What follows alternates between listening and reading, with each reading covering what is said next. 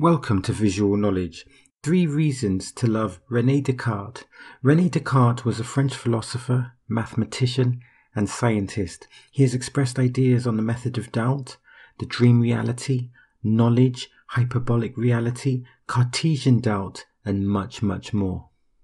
So is this world real? The dreams feel real and you can touch and drink the water. The fire feels real and it felt like Tom existed. On the ship I could see and smell the sea. The logic is that if you could feel the fire and you could feel Tom as a physical entity, but that is not real as it's a dream, then how do we know if anything is real? This leads into Cartesian doubt, or methodological skepticism, which is the process of being skeptical about the truths of one's belief. So let's move the context into understanding the world, and we will come back to the dream. Sarah states Labour fight for the poor and that their circumstances have improved under this political movement. Now let's apply skepticism to this position. If it was true that under the last Labour administration the rich got richer, owning more of the country's wealth from 47% to 54%, and if it's true that under the same administration the poor got poorer, then we know this statement is factually incorrect. Of course that does not mean that there have been Labour governments that have been beneficial to the poor, and of course it does not mean that the Conservatives are better for the poor, but it does mean that if the statistical premise is accurate, that Sarah's statement is wrong. In Descartes, when we find these inconsistencies, we need to start again, and we need to use the hyperbolic doubt. More on that later. Of course, there may be other variables such as the recession, different governments, different outcomes, but let's not lose sight of the point, and the point is to question everything which has the impact to develop our narrative. So why should we question everything? Because we don't know it's real. But what else do we know other than being skeptical? And what about that dream? Well, this answer, partly inspired by the big philosophy book, can be broken down into 3 phases. Nothing is certain, but when I say I think, therefore I am, I cannot be wrong about this, and therefore I am thinking, and therefore I exist.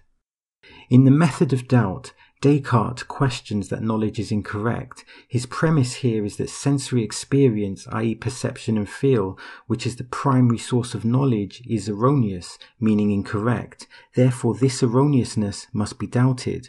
So in the first phase of hyperbolic doubt, Descartes says only accept information that is true. In this sequence, we are getting the contrast between knowledge and information. So information is primarily facts, while knowledge can be facts based on sensory experience, which in Descartes' filter, these are not facts at all. So in the Descartes universe, the distinction here is very important.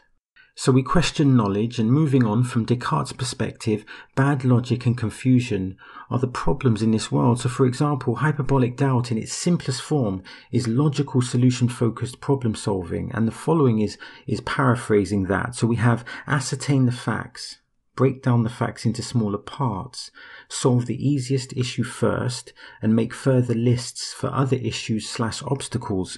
From my perspective, we can alter the context and use this in many facets in today's society. So a manager at a popular bike shop could use the hyperbolic doubt to create a more efficient workforce, and an entrepreneur could use the hyperbolic doubt to increase awareness and efficiency in their business. Now, of course, we can question Descartes' logic. For example, the ontological argument is based on the premise that God is perfect, and we can debate that position, but we can see that there is a logical template to his narratives.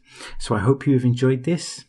Subscribe, like, and share with Facebook friends.